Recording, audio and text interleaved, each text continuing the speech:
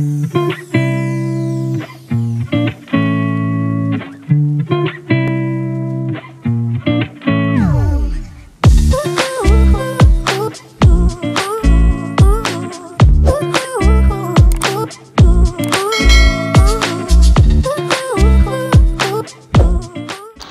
guys, you're welcome to 4NA Media, the home of entertainment.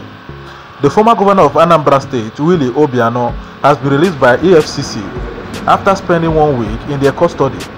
Obiano was arrested hours after handing over to his successor, Professor Chukwuma Soludo, on Thursday at the Murtala Mohammed International Airport, Lagos, on his way to the United States.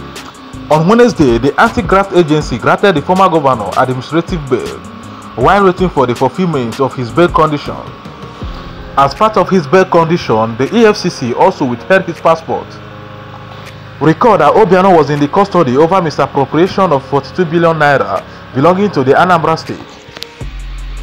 Obiano was arrested for misappropriation of public funds, including 5 billion naira Shopee and 37 billion naira security votes, which was withdrawn in cash. Part of the funds was also diverted to financial political activities in the state. Head of Media and Publicity of the EFCC, Wilson, made this known after the former governor was arrested.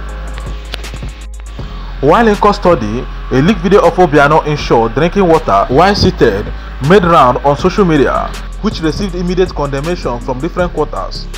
The EFCC said that it has identified its operative who made and published the video and sanctioned them.